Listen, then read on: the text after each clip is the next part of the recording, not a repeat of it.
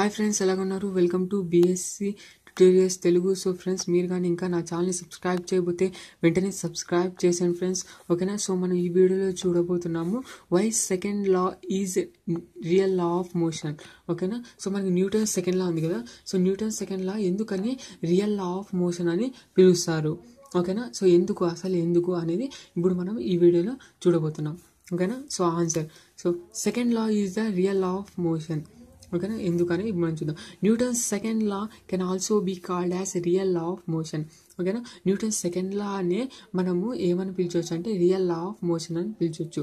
Because ఎందుకంటే we can find out first and third loss by using second లా. అంటే మనకి Newton second లా use చేస్తూ మనకి ఫస్ట్ లాని ప్రూవ్ చేయొచ్చు, అలాగే థర్డ్ లాని ప్రూవ్ చేయొచ్చు. ఫస్ట్ లా అంటే law of inertia are Newton's first లా, అలాగే న్యూటన్స్ థర్డ్ లా, ఓకేనా? సో ఈ రెండు మనము మన సెకండ్ ఇక్కడ న్యూటన్ సెకండ్ లా ఉంది కదా, సో దాన్ని మనం యూజ్ చేస్తూ సాల్వ్ చేయొచ్చు అన్నట్టు. ఈ రెండు లాని ప్రూవ్ చేయొచ్చు. చూద్దాం మనం ఫస్ట్ మనము ఏం చేద్దాం, ఫస్ట్ లాని ప్రూవ్ చేద్దాం, ఓకేనా? ఆ తర్వాత నెక్స్ట్ థర్డ్ లాని ప్రూవ్ చేద్దాం. So according to Newton's second law we have F is equals to MA, ఓకేనా? సో మనకి న్యూటన్ సెకండ్ లా ప్రకారం ఏముంది, F is equals to MA, ఓకేనా? సో మనకి F is equals to MA అని ఫార్ములా ఉంది, ఓకేనా? So if no external force acts on the body that is F is equals to 0, ఓకేనా? ఇక్కడ మీరు ఏం చేస్తారంటే ఇక్కడ మీరు వచ్చేసి ఒక బాల్ అనుకోండి, ఓకేనా? సో అన్ని దానిలకి బాలే అనుకోండి, మీకు ఈజీగా సింపుల్గా కాన్సెప్ట్ అర్థం అవ్వడానికి చెప్తున్నాను చూడండి. సో ఇక్కడ మీరు ఒక బాల్ అనుకోండి, ఓకేనా?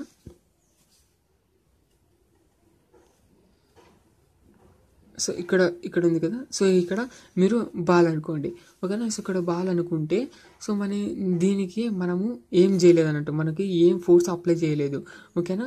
సో అది అనేది మనకి రెస్ట్లో ఉన్నా మోషన్లో ఉందో మనకి తెలియదు అన్నట్టు, ఓకేనా? సో అలాగే ఉంది మనకి. ఇప్పుడు ఒక బాల్ తీసుకున్నాం అంతే. If no external force acts on the body that is F is equals to 0, ఓకేనా? ఇప్పుడు మనం బాడీ పైన మనము ఫోర్స్ ఏమీ అప్లై చేయలేదు, ఓకే? న్యూటన్స్ ఫస్ట్లో అదే కదా, మనం ఏమన్నా ఫోర్స్ అప్లై చేసేంత వరకు మనకు ఆ బాడీలో చేంజ్ అనేది రాదు, ఓకేనా? సో ఇక్కడ మనకి ఫోర్స్ వచ్చేసి 0గా ఉంటుంది, ఓకేనా? దెన్ వీ హ్యావ్ ఇప్పుడు మనకి F ఈజ్ ఈక్వల్స్ టు 0ని మనం ఈ పైన దాంట్లో సబ్స్టిట్యూట్ చేద్దాం. అప్పుడు ఏమవుతుంది, 0 ఈజ్ ఈక్వల్స్ టు MA అవుతుంది, ఓకేనా? To satisfy the above equation either M is equals to 0 are A is equals to 0, ఓకేనా? సో మనకి ఇక్కడ పైన వచ్చిండే ఈక్వేషన్ ఉంది కదా, 0 ఈజ్ ఈక్వల్స్ టు MA అనేది. సో ఇది మనకి సాటిస్ఫై కావాలంటే M ఈజ్ ఈక్వల్స్ టు 0 కావాలి, అలాగే A ఈజ్ ఈక్వల్స్ టు 0 కావాలి, అంటే equal. M is equals to 0, A is equals to 0కి ఈక్వల్ అన్నట్టు, ఓకేనా? అంతే కదా, ఇక్కడ 0 ఈజ్ ఈక్వల్స్ టు MA అంటే మనకి 0కి ఈక్వల్ అయినట్టే కదా. సో అది అన్నట్టు. We know that mass cannot be 0, M is not equals to 0, then we have, ఓకేనా? సో మనకి ఇక్కడ చూసినట్టయితే మనకి మాస్ అనేది, ఇక్కడ M అంటే మాస్ కదా, సో మాస్ అనేది ఎప్పుడు 0 కాదు, ఓకేనా? మనం ఏదైనా ఒక సిస్టమ్ ఆర్ బాడీ, ఇక్కడ చూసినట్టయితే బాల్, సో బాల్ అనేది మనకి ఈ విషయంలో ఎప్పుడు మనకి మాస్ అనేది 0గా ఉండదు, ఓకేనా? సో ఏదో ఒక సిస్టమ్ని కన్సిడర్ చేస్తే మీకు ఖచ్చితంగా మాస్ అనేది ఎప్పుడు 0కి ఈక్వల్ కాదు. సో ఇక్కడ కూడా అంతే అన్నట్టు, ఇక్కడ 0 ఈజ్ ఈక్వల్స్ MA ఉంది కదా, సో మాస్ అనేది ఎప్పుడు మనకి ఇక్కడ 0కి ఈక్వల్ కాదు. సో మనకి ఏమై ఉండాలి, యాక్సిలరేషన్ ఖచ్చితంగా 0 అయి ఉండాలి, ఓకేనా? We have A is equals to 0 అంటే మనకి ఇక్కడ బాడీ మనకి ఉంటే యాక్సిలరేషన్ లేకుండా ఉండాలి, అంటే మోషన్లో ఉండకూడదు అన్నట్టు, ఓకేనా? అలాగా. సో మనకి తెలుసు కదా, యాక్సిలరేషన్ ఎలా రాయొచ్చు, రేట్ ఆఫ్ చేంజ్ ఆఫ్ వెలాసిటీగా రాయొచ్చు, ఓకేనా? Acceleration rate of change of velocity is equals to యాక్సిలరేషన్గా రాయొచ్చు, ఈ విధంగా అన్నట్టు. dv/dtగా రాస్తాను, ఈజ్ ఈక్వల్స్ టు 0 అవుతుంది, ఓకేనా? సో మనకి తెలుసు అకార్డింగ్ టు మనకి డిఫరెన్షియేషన్ ప్రకారం ఏముంది, d/dx of k is equals to 0 అనేది ఉంది, ఓకేనా? So where k is equals to constant మనకి ఈ ఫామ్లో ఉందన్నట్టు, ఓకేనా? సో అంటే ఇక్కడ మీరు d/dx of k is equals to 0 అంటే సో ఈ ఫామ్లా మనకు ఉంది. సో ఎప్పుడైనా కానీ మనకి ఇక్కడ k అనేది constant, wear k is constant.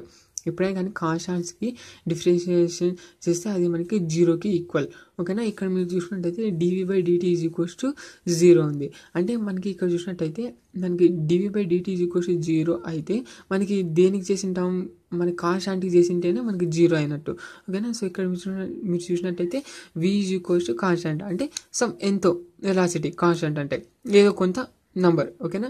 So some constant ఉన్నట్టు, ఓకేనా, వెలాసిటీ ఇక్కడ. So hence Newton's first law are law of inertia is proved. So ఈ విధంగా మనం ప్రూవ్ చేయొచ్చు. అంటే ఇక్కడ మీరుకి బాల్ అనేది మోషన్లో ఉందన్నట్టు, ఓకేనా. సో మనకి మోషన్లో వెళ్తే సమ్ కాన్స్టాంట్ వెలాసిటీతో మనకి మూవ్ అవుతూ ఉందన్నట్టు. అది ఎప్పుడు మన ఫోర్స్ ఏమి అప్లై చేయనప్పుడు అని అర్థం అన్నట్టు. సో ఈ విధంగా మనము Newton's first law are law of ఇనర్షియాని prove చేసాం, ఓకేనా. సో అదేవిధంగా ఫ్రెండ్స్ అదేవిధంగా ఇప్పుడు మనం న్యూటన్స్ థర్డ్ లాని ప్రూవ్ చేద్దాం, ఓకేనా. సో చూద్దాం. Let us consider A particle are ball అని అనుకోండి. Consists of action and reaction force according to Newton's second లా, ఓకేనా. సో ఇక్కడ మనకి ఏ ఫార్ములా యూజ్ చేస్తానంటే force is equals to rate of change of momentum, ఓకేనా. So rate of change of momentum ఈ formula use చేసి ఇప్పుడు నేను దీన్ని సాల్వ్ చేయబోతున్నాను న్యూటన్స్ థర్డ్ లాని, ఓకేనా. సో ఇక్కడ మీరు చూసినట్టయితే ఒక వాల్, ఓకేనా. సో తీసుకోండి, ఓకేనా. సో ఇక్కడ మీకు బాల్ 1, ఓకేనా. సో అలాగే వాల్ వచ్చేసి 2, నంబర్ 2. సో ఇక్కడ వచ్చేసి మీరు బాల్ని ఎలా త్రో చేస్తారంటే ఏ డైరెక్షన్లో అన్నా త్రో చేయండి, ఓకేనా. సో ఫ్రెండ్స్ ఇక్కడ మీరు బాల్ని ఏ డైరెక్షన్లో అన్నా త్రో చేయండి, ఓకేనా. సో ఒకవేళ మీరు ఇక్కడ చూడండి. సో ఇక్కడ మీరు బాల్ని స్ట్రైట్గా త్రో చేశారనుకోండి, స్ట్రైట్గా తగిలేసి మరి మనకి రియాక్షన్ అనేది సో అలా బ్యాక్వర్డ్స్గా వచ్చేస్తుంది అన్నట్టు. లేకుంటే ఇక్కడ చూడండి, నేను ఇక్కడ ఎలా చేశాను అంటే వాల్కి ఇలా వేసాను అన్నట్టు. సో సమ్ క్రాస్ యాంగిల్ డైరెక్షన్తో ఇలా వేసాను. ఇలా వేస్తే అప్పుడు ఏమైంది, సో అది మనకి వాళ్ళు తగులుకొని సో అదే విధంగా సేమ్గా ఆపోజిట్ డైరెక్షన్గా వెళ్ళింది అన్నట్టు. సో ఈ విధంగా అన్నట్టు, ఓకేనా. మీరు బాల్ని ఎలాగన్నా త్రో చేయండి. సో మనం ఇక్కడ ఇది చూసుకుందాం. సో నేను బాల్ని స్ట్రైట్గా త్రో చేశాను, ఓకేనా. సో అప్పుడు ఏమైపోయింది, సో నంబరింగ్ ఇచ్చాను చూడండి. సో ఫస్ట్ బాల్ వచ్చేసి 1, వాల్ వచ్చేసి 2, ఓకేనా. సో అదేవిధంగా సో ఇప్పుడు చూద్దాం. ఇప్పుడు నేను బాల్ తీసుకెళ్ళి గోడకి వేసాను. సో అప్పుడు అది బౌన్స్ అయ్యి బ్యాక్ వచ్చేసింది. సో ఇక్కడ మనకి ఫస్ట్ మనకి బాల్ వేసినప్పుడు సో అక్కడ మనకి చూద్దాం, ఓకేనా. సో అది మనకి ఫోర్స్ ఎంత అప్లై చేసిందో దానికి ఈక్వల్ ఇప్పుడు మనం చూద్దాం. సో దాన్ని మనం యాక్షన్ ఫోర్స్ అంటున్నాం, ఓకేనా. యాక్షన్ ఫోర్స్ F12, ఓకేనా. F12, ఓకేనా. ఫోర్స్ యొక్క ఇక్కడ F12 వాల్కి సంబంధించిన ఫోర్స్, ఓకేనా. సో ఈ విధంగా F12 is equals to dp/dt, ఓకేనా. సో మనకు తెలుసు కదా ఏంటి, force equals to rate of change of momentum అన్నట్టు. మూమెంటమ్ అంటే తెలుసు కదా, మాస్ ఇంటూ వెలాసిటీ, ఓకేనా. Mass into వెలాసిటీకి equal.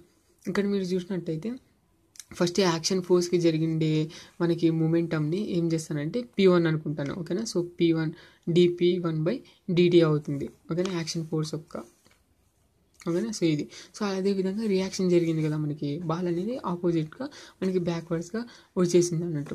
సో దాని యొక్క ఫోర్స్ ఎలా రాస్తాం, దాన్ని రియాక్షన్ ఫోర్స్ అంటాం F21, ఓకేనా. సో వాళ్ళకు తగిలి మనకి బ్యాక్ వచ్చింది కాబట్టి మరి అగైన్ ఈ పొజిషన్లోకి వచ్చింది కాబట్టి సో ఈ విధంగా మనము F21గా రాస్తాం ఈజ్ ఈక్వల్స్ టు. సో దీనికి ఇక్కడ జరిగిండే మూమెంటం వచ్చేసి P2 అనుకోండి, ఓకేనా. సో dp2/dt అవుతుంది, ఓకేనా. సో ఇప్పుడు మనం ఈ రెండు ఫోర్స్ని మనం కలిపినాం అనుకోండి, అది మనకి నెట్ ఫోర్స్కి ఈక్వల్, ఓకేనా. సో ఇప్పుడు చూద్దాం the net force on the particle, ఓకేనా. ఇప్పుడు మనం చూద్దాం F12 ప్లస్ F21, ఓకేనా. ఈ రెండుని యాడ్ చేయండి, అప్పుడు ఏమవుతుంది dp1/dt ప్లస్ dp2/dt అవుతుంది, ఓకేనా. సో ఇక్కడ మీరు చూడైతే ఓకేనా. సో ఇక్కడ మీరు చూడైతే సో ఇక్కడ LCM తీయండి, d of P1 plus P2/dt అవుతుంది, ఓకేనా. సో ఇక్కడ మనకి తీసుకునేది ఒకే పార్టికలే తీసుకున్నాం. సో రెండు మనకి మూమెంటమ్ ఈక్వల్గా ఉంటుంది, ఓకేనా. సో దానికి మనకి సమ్ చేస్తే మనకి టోటల్ మూమెంటమ్కి ఈక్వల్, ఓకే. అప్పుడు ఏమవుతుంది F12 plus F21 is equals to dp/dt అవుతుంది, ఓకేనా. సో మనకి తెలుసు కదా మనకి మూమెంటమ్ ఇక్కడ చూడండి, here P is a constant, ఇక్కడ మనకి P అనేది కాన్స్టెంట్ అన్నట్టు. సో ఏమవుతుంది dp/dt ఈజ్ ఈక్వల్స్ టు 0 అంటే మనకి మాస్ ఇంటూ వెలాసిటీ కదా P అంటే. సో మాస్ ఇంటూ వెలాసిటీ అంటే సమ్ కాన్స్టెంట్ ఉన్నట్టు. సో మనకి కాన్స్టెంట్కి డిఫరెన్షియేషన్ చేస్తే ఏమైపోతుంది, మనకి టోటల్గా 0 అయిపోతుంది. సో అదే విధంగా ఇక్కడ చెప్పాను చూడండి. So dp/dt is equals to 0 అవుతుంది అన్నట్టు. Then the above equation becomes as, so అప్పుడు ఏమవుతుంది, ఇదంతా టోటల్గా 0 అయిపోతుంది, ఓకేనా.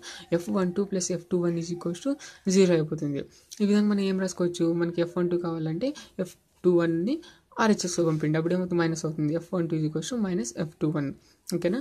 సో ఇది అన్నట్టు, ఇది మనకి Newton's third law. So hence Newton's third law is also proved. So in this reason second law is the real law of motion. So ఈ విధంగా మనకి న్యూటన్స్ సెకండ్ లా అనేది మనకి రియల్ లా ఆఫ్ మోషన్ అవుతుంది అన్నట్టు, ఓకేనా. సో ఇక్కడ చూడండి F12 అంటే మనకి బాల్ త్రో చేసాం కదా, సో వాళ్ళకి సో అది ఒక ఫోర్స్. సో అలాగే బ్యాక్వర్డ్ వచ్చింది కాబట్టి ఇక్కడ చూడండి మైనస్ కూడా వచ్చింది చూడండి, minus F21, reaction force. So ఇలా ఈక్వల్ అన్నట్టు.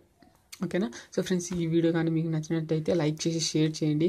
అలాగే సబ్స్క్రైబ్ చేయడం మాత్రం మర్చిపోకండి friends. Thanks for watching this video friends.